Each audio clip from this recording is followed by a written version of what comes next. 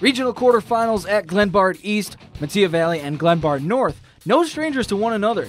These two faced off in the regular season finale with the Mustangs getting a 1-point win. First quarter DVC All-Conference player Nick Levere showing why he earned that recognition. Follows up his own miss, gets the steal and the bucket. Levere puts in the first 6 points for GBN. MV making a run of its own to the basket. Montreal Oliver makes it 6-4. Malik Hall hitting his stride late in the season with the beautiful spin move and layup, tying the game at 6. More from the sophomore still to come. Time winding down in the quarter, Michael Makovich with the Euro step and finger roll. Mustangs holding on to a 19-15 lead after 1. Panthers looking for a spark in the second, getting it from the 6'4 junior, Kibet Chipyater with the splash. Later it's Levere again, this time from long range. GBN now down 29-25. Mustangs putting a stop to the Panthers' run. Jaden Reed with the drive and kick to Peyton Thorne for his only bucket of the game, but a big one at that. Final seconds of the half, Michael Makovich with the half-court heave at the buzzer. GBN down only 1 heading to the break.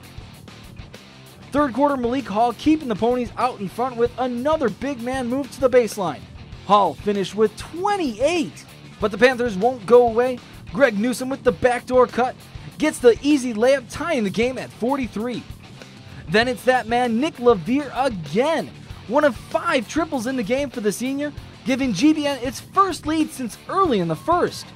In the fourth, Mustangs making some noise, getting points in the paint from Montreal Oliver to go back on top 56-48. Panthers not backing down. Greg Newsom back to Kibet Chipyater for the lay-in. North down 6. Late in the game, Hall continuing to use his size, gets to the rim with ease. Metea up 62-55. Levere continuing to battle for GBN, misses the shot but makes up for it here with the assist to T. White underneath. Panthers needing a bucket, and of course they turn to Levere. The quick 3 makes it 71-67. Number 21 had 25 in the game. Off a missed free throw, Michael Makovich's 3 is off the mark. Metea gets the rebound and holds on for the win.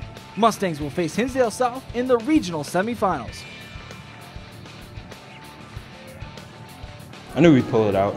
I think we wanted it more, and we were working for it. We made all our free throws. We work on free throws a lot in practice, so I wasn't really necessarily worried about it. I knew we was going to pull it out.